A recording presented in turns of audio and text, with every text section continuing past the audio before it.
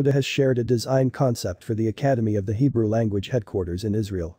Made to be an orientation point for the cultural district, the new building was located between the Israel Museum, the Israeli Supreme Court, the future site of the National Library, the Knesset, and the Hebrew University. The design aims to offer a fluidity of perspectives and connections between the academy and its surroundings.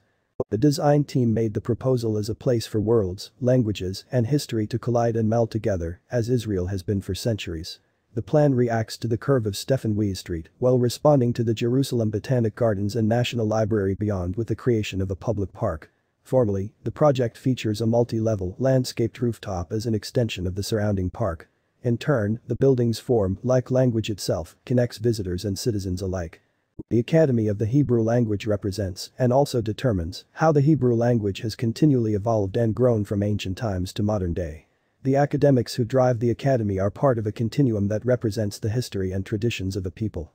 Oda's design is meant as a translation, quite literally, with a facade design expressing the linear arrangement of the Hebrew phrase referencing the Tower of Babel and its myth of the origin of multiple languages.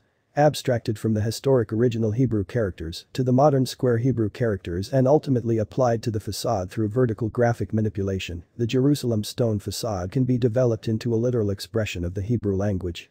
Three distinct program elements: Academy, Common Spaces, Conference Center, and Exhibition are arranged around a 56-foot-high central atrium and permeable ground floor.